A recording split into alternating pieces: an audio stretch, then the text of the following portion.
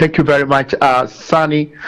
The closure of the borders actually impacted negatively on businesses across the border towns here in the Upper East region and even in the regional capital, because the Upper East region, we have a lot of approved borders here where the our counterparts or the people in the other part of the country, that is the Burkina Faso, Togo, they all come to Ghana and do business, and Ghanaians also go to the other end for businesses. And because of the closure of the land borders, it has just affected them seriously, that they cannot move there freely to do their business. And a lot of them, they depend on these businesses they will use to practice just or to do to just for their livelihood. But as we speak, because of the closure, they cannot move in there, because when you move to Boku, a lot of the people there are traders or are into business, and you move to Namo, you move to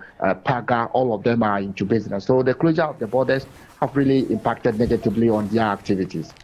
How did they receive the news of the directive given by ECOWAS and the fact that member states, including Ghana, is preparing to roll out measures and reopen its borders ahead of the deadline?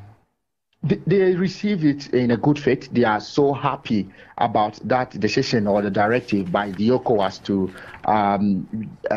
make sure they open the borders to allow them move freely and then go in there and then do their business. Because when you move to Paga border, for instance, very soon the tomato traders or women who trade in tomatoes from the southern part of the country, Kintampo, Kumasi, Accra, and the other areas in the country, they normally go there for their business. But because there was a closure, even though there wasn't a closure of goods and services like moving goods from that part of the country and from this place to that end, but there are some women who actually go there and buy in their, like they buy in small quantities and come to Ghana and sell. These women were not allowed when they are going there. They always face a lot of challenges. And then you move to places like Pulmakom, that is in the Pusika district, and then you move to Kulugugu, also in the Pusika district. These borders, the women, they do butter trade where they carry